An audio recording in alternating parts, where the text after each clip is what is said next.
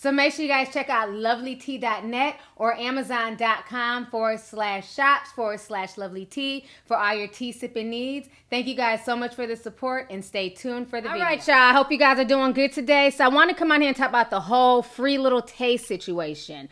A lot of y'all been in my DMs talking about Tay done got kidnapped. You got to make a video. We got a free little Tay. Her father done kidnapped. Just all this dumb shit, okay? I am here to say no. Do not free little Tay, okay? Little Tay is in good hands. I'm going to show you why, okay?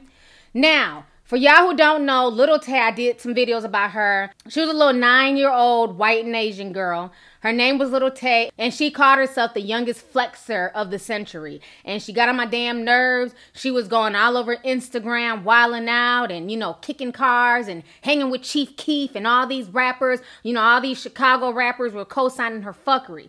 Y'all go ahead and check out some of these videos of Little Tay. Check this out. Little Tay out here balling in the IA. I dropped 200 racks on this car, and I'm only 9 years old. I got the keys to this car.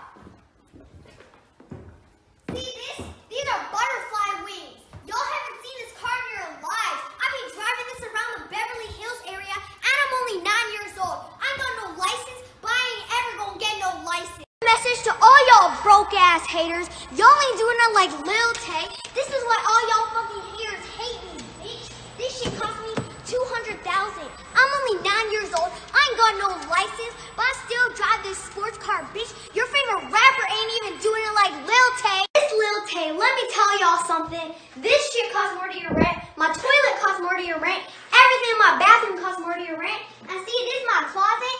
Everything here would be designer. Gucci, Louis, Versace. And also, when I was 6 years old, I lived in Atlanta and I was broke as hell. But one day I woke up, I said to myself, I ain't gonna be broke no more. So I got up and I started working hard, moving bricks, and now we be living in the hills. See that view? Y'all don't have that view. And I be holding your mama's rent. This bag cost me a Lamborghini, and I worked hard. So if y'all work hard, y'all can accomplish your dreams just like I did. Ooh, Lil Tay out here booling in the trap house. Me and my Billy buzzing on a whole lot of gang shit, and we be moving bricks. I'm only 9 years old, but I be flexing your mama's rent. Fuck the Smith & Wesson. We keep a big chopper on us on the streets. Bitch, if y'all try to mess with us, I'ma shit it on your mama. We had a whole lot of gang shit. Get out of 6-star hotels. And I got the iPhone X. What y'all broke ass bitches have?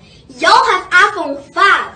And I'll be drinking your college tuition, bitch. Lil Tay be drinking good. I got this Gucci lip roller. This shit cost me $6,000. And I'll be using it to brush off all y'all raggedy ass hoes. This iPhone cost me $2,000. What y'all know about that life? Y'all ain't gonna live it like Lil Tay. Lil Tay money way, bitch. Anyway, so y'all just saw those videos of Little Tay wilding out. Then it came out that her mother was behind all this foolishness. There were even videos where you would see her mother and her brother. They're like in the background recording her, telling her what to say, things like that. Her mother was a realtor, and her boss that she was working for was the one living this lifestyle, was the one living lavish. It was his home that the mother was putting Little Tay in and having her say certain things in homes that they were staging to be sold. It was also his car that Little Tay was flexing in and driving. I mean, it was just a bunch of mess going on. So then mysteriously in June, all of a sudden Little Tay's Instagram account went completely silent. All of her videos, everything was deleted. And a lot of folks been like, you know, where's Little Tay? What's going on with her? Nobody has seen her. Then recently, just about 2-3 days ago, somebody who's supposedly a family friend or somebody who's supposedly responsible or helped Tay in the past with some type of, you know, personal assistant, is spilling all the tea on Little Tay's dad. And they're basically saying that Little Tay is now with the father. And to me, it's very obvious that the mother, okay, who wasn't much of a mother, lost custody of Little Tay, and Little Tay is now living with her father. This is what this person shared on Instagram. I'm going to go ahead and read this to y'all real quick. So the person running Tay's account, they say this: "Let me reveal the truth that millions of people have been asking for months. This was the last time Little Tay was happy, 2 hours before Christopher John Hope, her abusive absentee father, I will go into details in the next post, who hasn't been in her life for years, handed her a court order forcing her her to go to his home in Canada, in which she was constantly abused by Hope and his wife. He banned her off of social media because he was afraid she was going to expose the truth to the world, the truth of what he has done and hasn't been punished for. For the past few months, he's been trying to destroy Tay and her mother's life for his own financial gain. I am someone who previously worked with Tay and have seen everything unfold since the beginning. I will not stay silent about this any longer. Christopher John Hope is trying to grab at her fame, money, and ultimately take Tay away from her mother, who has loved and cared for Tay all her life. Something Christopher John Hope has never done. Hashtag free little Tay. Then they go on to say, part 2. The court order that was issued required little Tay to be at Christopher John Hope's residence by 4 p.m. on June 3rd. Tay and Angela were forced to rush to his home or else he would have Tay's mother arrested. This was Tay's first encounter with Christopher John Hope in a very long time. It was very difficult for her to stand face to face with the person that abused her for many years, but she had no choice. This horrible man threatened Tay's mom to have her arrested and sued and have Tay placed in foster care if she did not obey the court order. But where was he before Tay was famous? Hashtag free little Tay.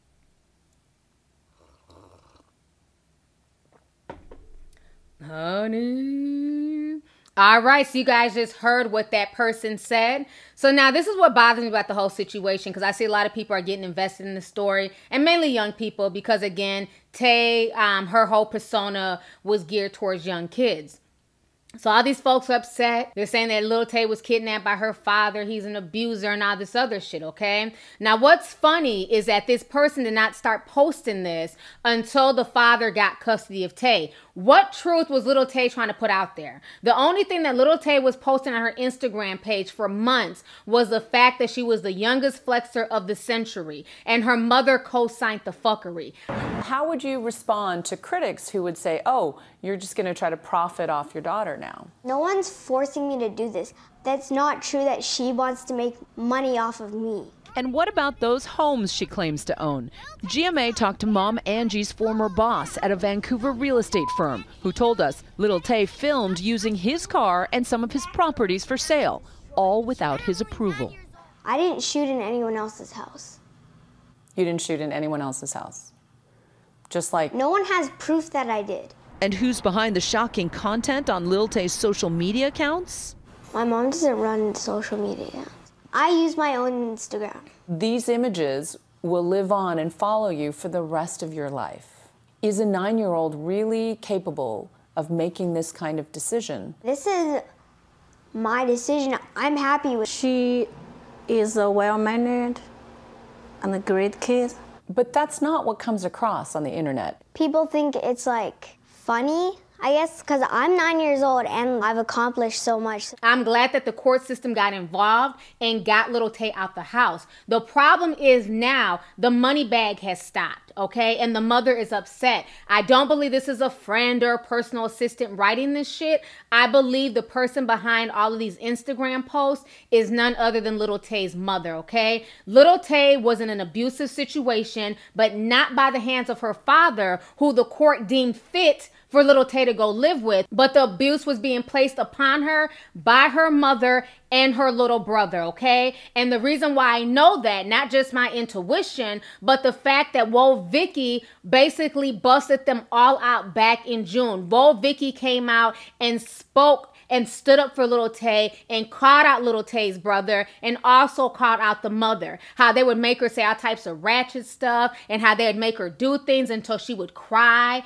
You know, like if she wasn't flexing hard enough, her brother would go off on her because he himself wants to be the next rice gum and he thought that he could get famous by pimping out his little sister. The mother saw endorsement deals coming to little Tay via Instagram, so she had no problem with how her children were getting money, okay? And if you're not going to be a parent, eventually the law will step in and they will find a fitting home for your children, okay? And this is what happened. And right now, little Tay's mom is salty. So she's trying to concoct all this bullshit and act like little Tay's in danger because she wants her daughter back with her so she can continue milking the whole Little Tay persona. Let me go ahead and refresh y'all's memory and play out what Lovelyti had to say a few months ago when concerning the disappearance of Little Tay off of social media. Y'all go ahead and check this out. Let me tell you, Little Tay is a little girl, a 10-year-old girl who came from Canada, Vancouver, who plays ballet. You know what I'm saying? She don't know nothing about no rappers. She don't know nothing about flexing. It's her brother that runs her account, and it's her brother that tells her what to do, and it's her brother in her ear. Like, her brother does all the captions. Y'all think y'all DM Lil Tay? No, y'all DM her brother Jason. And like, it's just her brother in her ear telling her what to do. Like, he makes her cry. Like, we went to a Chief Keef concert, and she did really good, and afterwards, he started yelling at her, was like, why'd you do that? You did it wrong, da-da-da-da-da. And then she started crying because, like, she's 10 years old. She doesn't know how to handle all that.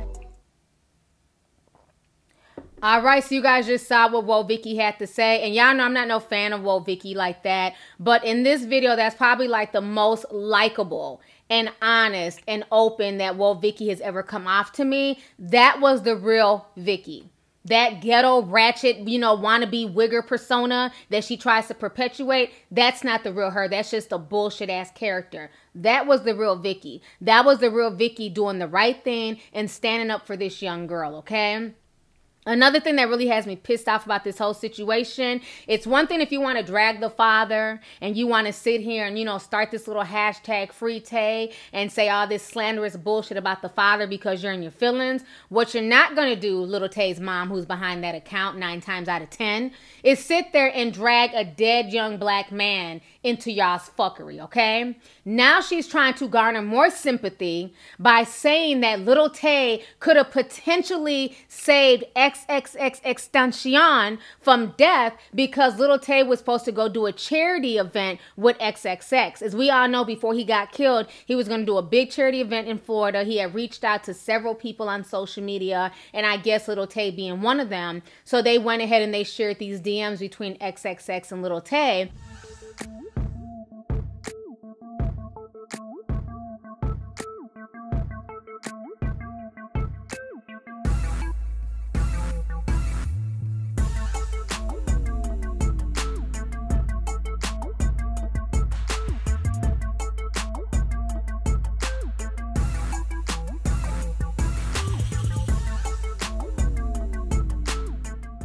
And so she agreed to go. The father, being a father, basically said no. You're not going down to Florida. You're not doing a charity event with some random rapper, you know what I'm saying, that I don't know. Because again, people are forgetting this little girl is 9 or 10 years old. It's not like she's 17. She's a child. So my kids ask to do shit all the time and I tell them no. No is no. Who gives a damn if the father won't let her go down there and go do a charity event with XXX? That's his right as a father. Just because a 9-year-old wants to do something doesn't mean that she has the right to go do it. If he says no, then it's no. Fuck all y'all and y'all's feelings because the father wouldn't let her go do a charity event with X. Who gives a damn? And this person is only writing this and putting all this out there in hopes of trying to garner sympathy, and that's not okay. Little Tay couldn't have saved that man. These boys killed that man in that motorcycle shop because it was his time to go. So now to try and say that Little Tay's father is somehow the cause or the reason that XXX was killed, and somehow if Little Tay was allowed to fly down there and go do this charity event, that XXX would have picked her up from the airport, meaning that he wouldn't have ended up at the motorcycle shop, he wouldn't have, you know, ran across those guys and he wouldn't have been killed. That is so disrespectful to his memory. That is so disrespectful to his mother. That is so disrespectful to his unborn child. At the end of the day, this was God's plan. It was meant for him to, you know, leave this earth, you know what I mean? And for them to try and sit there and attach Little Tay to this and try and use that to garner sympathy and try and use that to garner hate against this man who's trying to be a father, I think is bullshit. And people need to wake up. I was so pissed when I saw that post. Like, how dare you? How dare you try and even attach this child to this young man's death and say that somehow this child could have stopped the events that happened to XXX? They're basically disrespecting this young man's memory.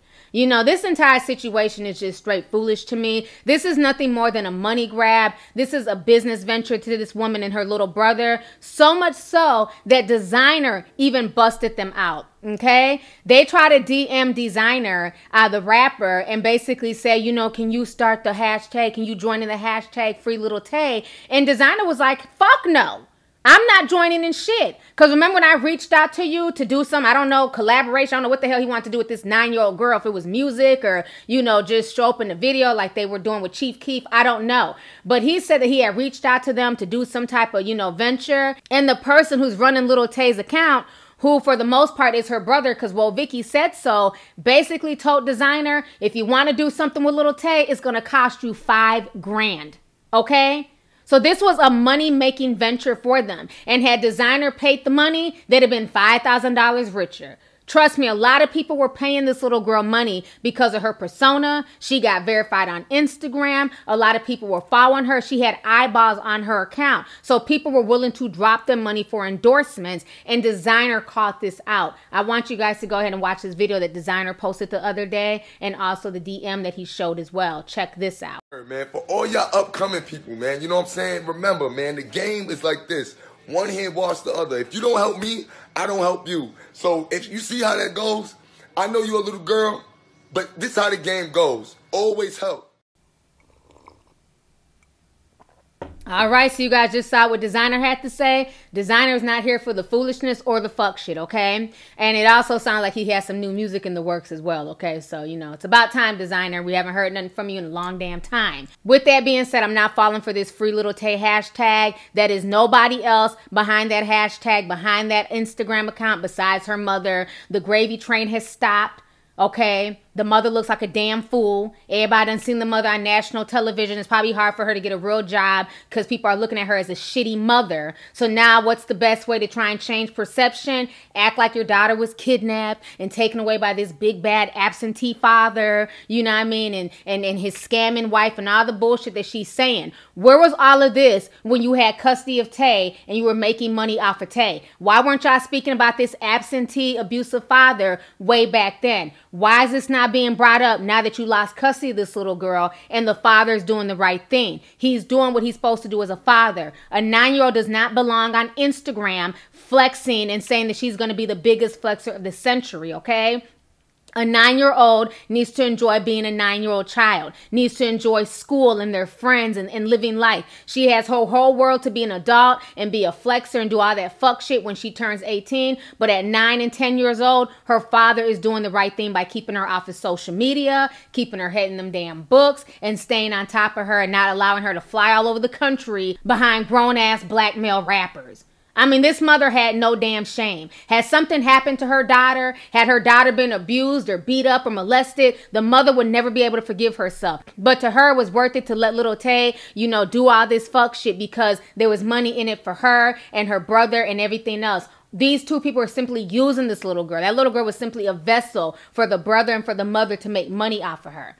You know, and I'm glad that the father has stepped in. I'm glad that the courts did the right thing and they granted the father custody of his child. So I don't feel bad for this woman. Hell nah. Do not free little Tay. Keep little Tay right where she's at with her father in a stable environment, not being abused, not being told what to say on social media, not being force-fed words and everything else. Her father's allowing her to be a child. Anyways, this story just got me hot.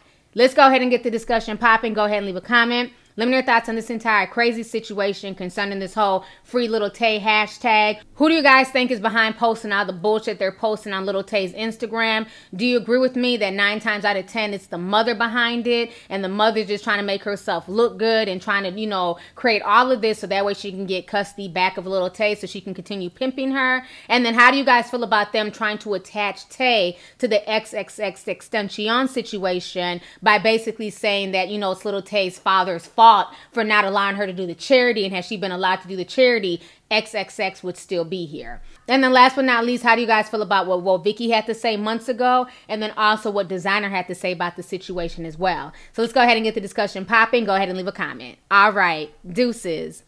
Missy! Hey you guys, it's your girl T, and I hope you really enjoyed that video. If you want to know more about my look of the day, or if you want a way to contact me concerning advertisement and sponsorship deals, definitely feel free to click my description box. There's plenty of information in there. Please stay tuned for the next video. Talk to y'all later.